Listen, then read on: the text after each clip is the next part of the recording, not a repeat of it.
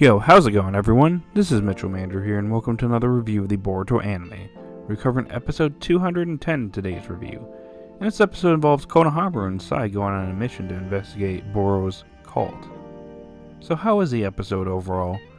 Well, before I get into that, if you're new to the channel and you like this type of content, be sure to like, subscribe, and hit that notification bell. It would be pretty awesome if you did that. Alrighty, let's get on to the review, shall we? Now, before I begin the episode 210 review, I want to talk about episode 209 really briefly here because I didn't make a video on it last week.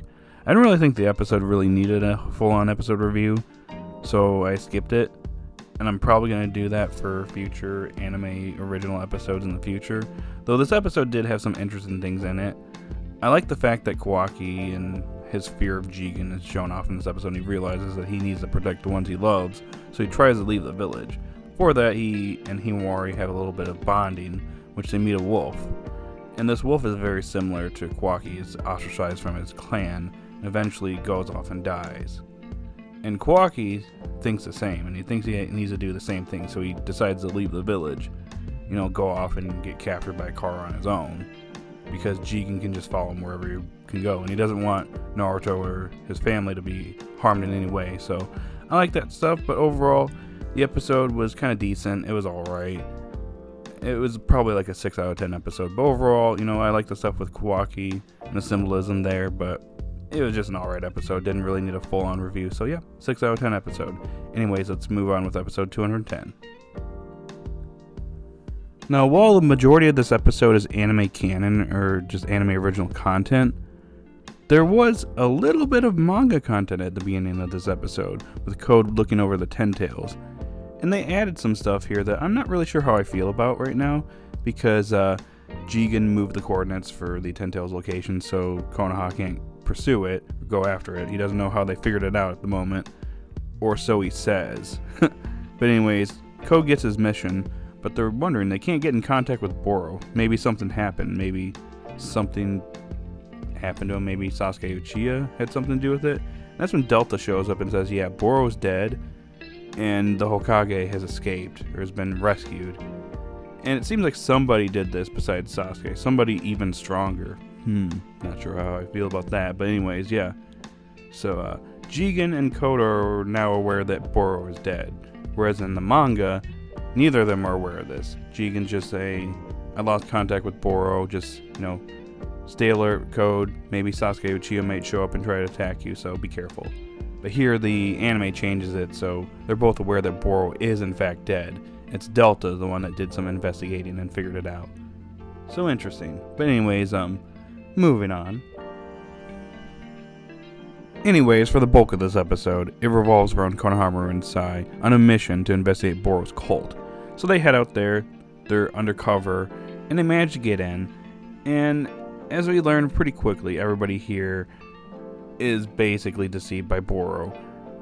But there's a girl named Akiri who's been here for a little bit, and Boro saved her and her brother. Her parents are gone, but apparently her brother's been on a mission for over 3 years, and he hasn't come back, and she's very worried. She doesn't want to really think about it, but she just has this uneasy feeling that he's never going to come back. But she just doesn't know why. But every time she asks about him, it's so, hey, his service has been extended. Now, eventually, Konohamaru and Sai talk to one of the, I guess you can call him one of the high priests in the cult, and informs him that Boro might be dead. It's a rumor that was started by some leaf shinobi. So, yeah, just want to let you know that he might be dead. And this guy's kind of freaking out, so he goes into this hidden room and tries to contact Boro. And that's when Konohamaru and Sai show up, and they reveal themselves as leaf shinobi. And, yeah.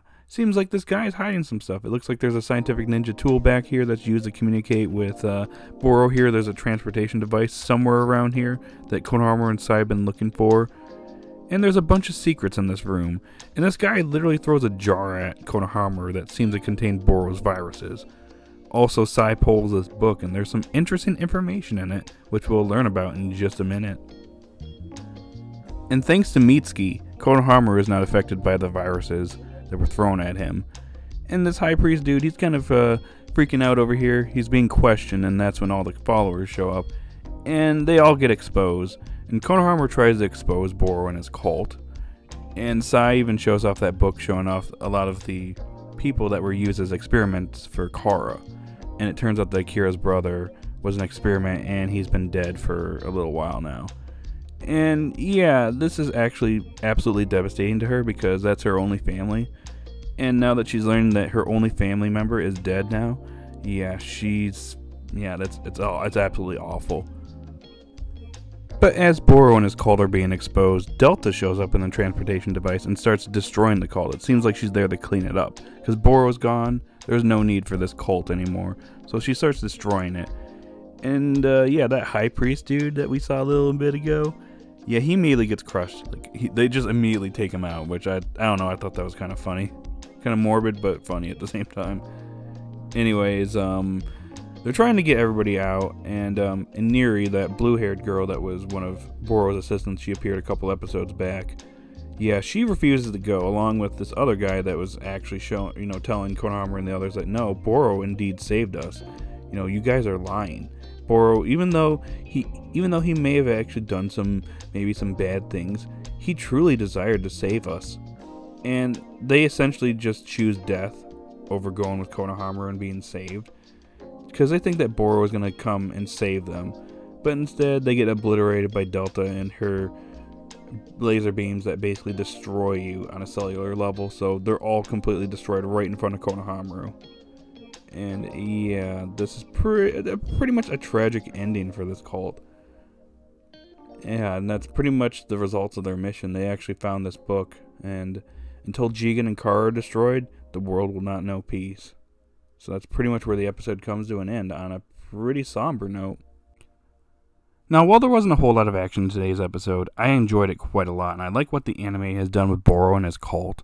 Now, while Boro isn't exactly a great character, I like what they did with his cult.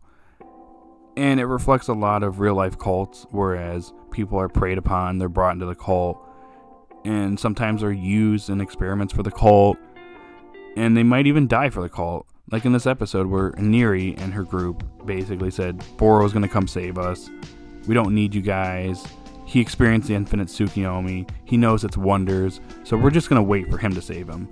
And they literally chose to just die instead of being saved by Konohamaru right there. He reached out to them. He wanted to save them. And yet they chose death because all they knew was Boro and his teachings. It's sad, but, it happens. And I just like what the anime did here. I think they did a fantastic job handling Boro and his cult.